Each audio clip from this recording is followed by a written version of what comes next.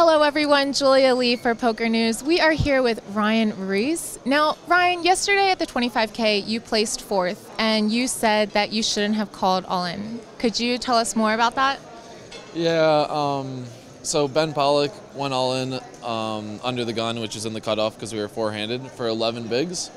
And the other stacks all had like around 20 bigs.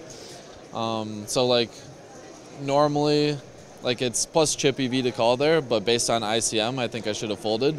I've talked to a lot of people who are better than me when it comes to ICM, and I've gotten various responses, but I think the chips were so valuable that I could have folded and found a better spot.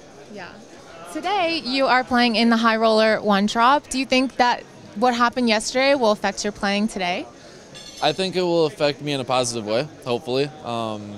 Hopefully, that's all I can do is learn from it and get better and try not to make the same mistake. Yeah.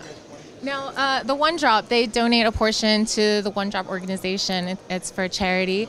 And I saw on Twitter that you said that you would donate 1% of your WSOP Europe main event earnings to one of your followers. Is that true? That is true. I have not picked the follower yet. Okay. I was just going to wait until right before, so I might do it today or tomorrow or something. But yeah.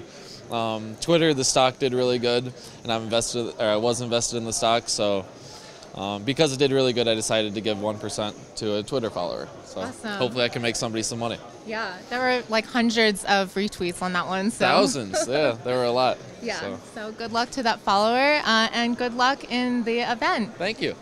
I'm with Ryan Riess. This is Julia Lee. You're watching PokerNews.com. Stay tuned for more coverage of WSOP Europe.